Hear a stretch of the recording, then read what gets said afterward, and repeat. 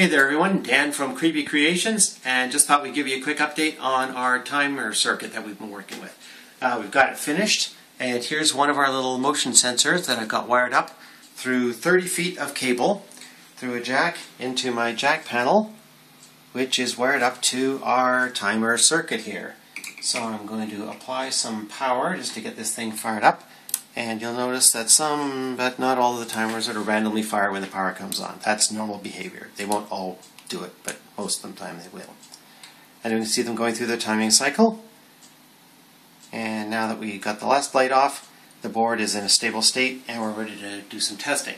Now these modules have to be allowed to sort of warm up for a few seconds before you actually get any kind of a trigger off of them. Otherwise, nothing happens. But we've got enough time now.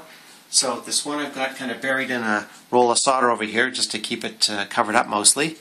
And I'm now going to trigger it, and you'll see that when it triggers, we get our short timer there and then a longer window timer at the top there. And once it's finished, I can then trigger it again. And it's timing. Now, while that yellow one is still on, I can go like mad and nothing will happen until that one's actually finished. Now that it's out,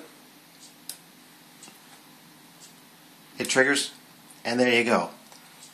So, hope you find that useful, and it definitely works. Word of warning, these little guys, very sensitive. So, one thing we've learned, don't plug them in and out with the power on. Seems to cook them, poor little guy.